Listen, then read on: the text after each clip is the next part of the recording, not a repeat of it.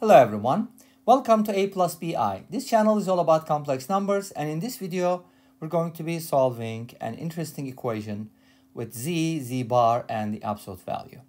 What is z bar? If z is a complex number, its complex conjugate is denoted by z bar, which is right here.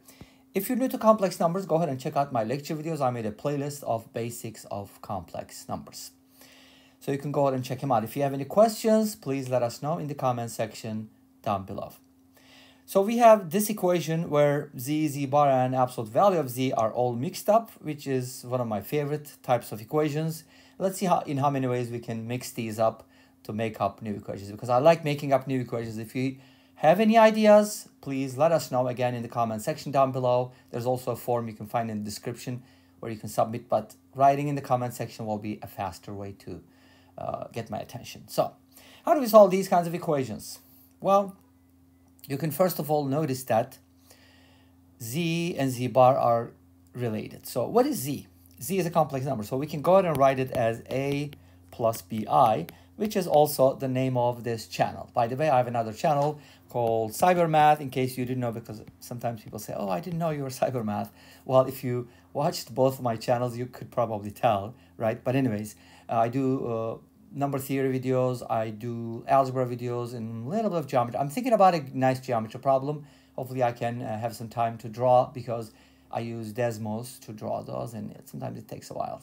Some people use GeoGebra, but I'm not good at it. Anyways, that's a different story. So z equals a plus pi, and from here, by definition, z bar becomes a minus pi. So z bar, or the complex conjugate of z, is a special number such that when you multiply by z, you got a real number. When you add to z, you got a real number. And that's unique because only one number can satisfy given z. Z bar is unique. Okay? Cool. Now, what about the absolute value? The absolute value is actually the distance from zero. If you plot a complex number real quick like this, let's say this is the argument theta, this is A, this is B, and we're always using quadrant 1, even though we don't have to be in there, but that's such standard and easy to understand. Basically, the distance from 0 is given by the Pythagorean theorem, which is the square root of a squared plus b squared. Make sense? This is also called r, so you can safely say that r squared is equal to a squared plus b squared, from which this follows. Okay? Cool. Now, what are we going to do with these? Plug everything in. Let's do it. That's going to be fun, right? You don't even know what's going to happen. I do know that this equation is going to... By the way, I did not solve the problem myself because I came up with the problem, so I kind of went backward. But now you're going to go forward and you're going to understand my reasoning, okay? How I came up with the right-hand side. Automatically came up. So z bar is a minus bi plus z is a plus bi. And then we're going to multiply it by the absolute value, which is the square root of a squared plus b squared. And that should equal 24 minus 12i. Awesome.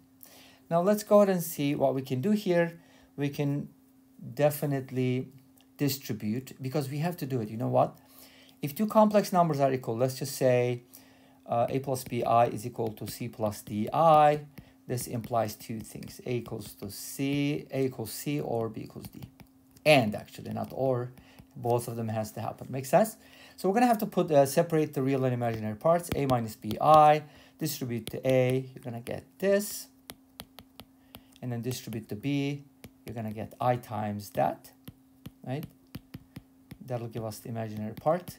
So now let's go ahead and put this together. These are real parts. So a plus a times the square root of a squared plus b squared, plus I times b times the square root of a squared plus b squared minus b. And that'll be the coefficient of I, which is the imaginary part. And this is going to bug me forever, so let me go ahead and fix it. When the minus sign touches 1, it kind of looks like, especially when you're like writing 1 minus 1, doesn't that look like an H sometimes if you're fast, and like if you're rushing. Anyways, so what are we going to do? Real parts are equal. So this equals 24 and this equals negative 12. You can also negate and set it equal to 12, which is something that I usually do. I just like it that way, okay? So let's see what this gives us. A plus a times the square root of a squared plus b squared is equal to 24. and b minus b times the square root of a squared plus b squared equals 12, because I negated it, so now it's 12. Make sense? Cool, cool. Now, how do you solve from here? That's a good question. I could probably do the following. I'm not sure if it's going to help, but from here we could probably take out an a and write this as follows. Even though we're not going to get the same thing inside the parentheses, we could still get away with a good solution here. Take out the b. Like I said earlier, I haven't solved the problem, so I'm not exactly sure, but hopefully we're going to be able to proceed with that, okay? So now, here you can try to divide these equations and come up with a over b. But is a over b going to help us? Let's think about it. Oh, one thing I can probably think of, I'm not sure if it's going to help, but maybe set b over a equal to a constant. Like, how about b over a is equal to k? Let's see if it's going to help. I can replace b with ak, and that's going to give me ak plus, and you know what? I could use the factored version. It's probably better. So I have an a outside, which means it's going to be a, and then b will be replaced with, okay, let's do this. Let's do it with the absolute value, so we can only do it once. It's kind of lazy here. A squared plus a squared k squared. Yes, a comes out. And of course, if a is negative, it's a different story. I'm just going to assume a is positive in this case first. Then we're going to have the square root of 1 plus k squared. Okay, so I was kind of able to write it as a multiple of a, which is nice. And then from here, we get the following. A times 1 plus a times this equals 24. And in the second equation, b is going to be ak multiplied by 1 minus a times the square root of 1 plus k squared. And this may or may not give me a good solution. I'm not sure, but I'm going to test it out anyways. Divide these equations. A cancels out. And then these two don't cancel out. So we're going to end up with two variables. And this is going to be a 2. But I don't think that's going to be helpful. I doubt it. Okay, so I don't think this is going to help. Maybe I'm missing something. So I'm going to go back and try a different approach. Again, so we're kind of learning as we go. And you kind of see my thought process too, right?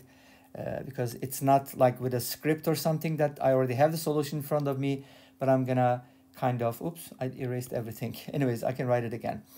So how do we solve such a system? I think my second approach would be to, I think, let's see. If I can subtract these equations, that's going to give me a minus b and a plus b. Again, that's not going to be helpful.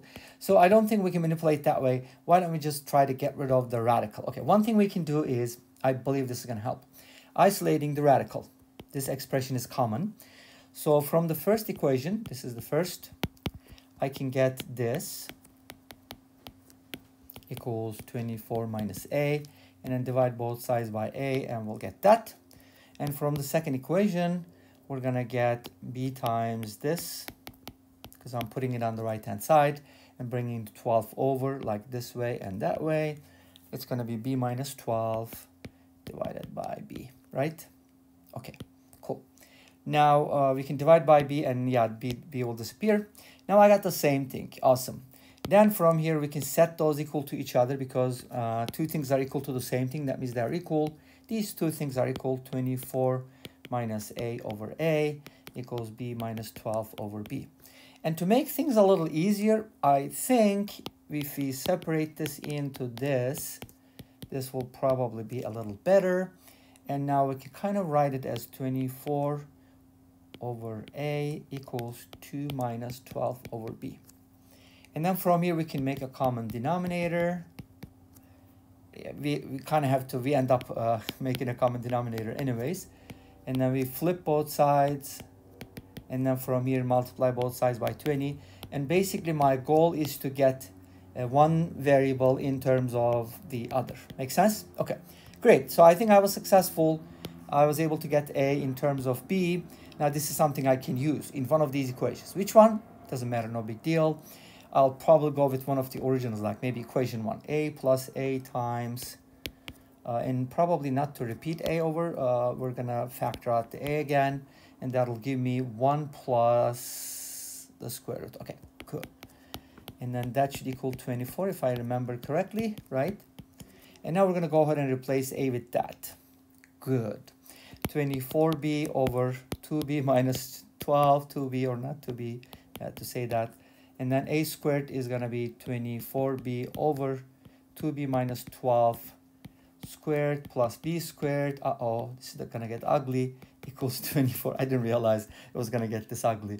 Anyways, so now from here, we're going to be able to, are we going to be able to solve it? I don't know. We'll see. We probably should get rid of the radical at some point, did we? You know what? I could probably do this. Take equation number 1 and get rid of the radical first, and then plug it in. That looks like a better idea. So let me do that. Do I have pages? Okay, good. It looks like I have a little bit more room. And this one should be, there's another a and there's a 24. Okay, there's another a and there's a 24. Cool. Now let's get rid of the radical. We already did that, but I think we can go ahead and do it again. 24 minus a over a. Now square both sides. That'll give you, you know what, if you get stuck, I'll just show you the solution. I mean the answer. It's like, okay, the numerator is just going to be 576 plus a squared minus 48a divided by a squared. Beautiful. And then we're going to get an a to the 4th. So what we can do with that is we can go ahead and use these two equations together. A equals 24b divided by 2b minus 12. Okay, great. 2b minus 12. And now what I can do with this is I could probably just plug this in here and here, so many places. Or just isolate. Maybe I can isolate b squared from this equation first. So it's going to be 576 plus a squared minus 48a divided by a squared minus a squared. That'll actually come up as an a to the 4th, so we can kind of do it like this. There you go. And whether you like it or not, this is b squared in terms of a squared or a. And then this can be substituted somewhere. Like along with this one. No, actually, I already used it. Yeah, this one. Okay, that's going to be a lot of work. As you can see, it's taken a while. Here's the solution. Let me show you. And there's probably an easier way to do it. Anyways, this brings us to the end of this video. Thank you for watching. I hope you enjoyed it.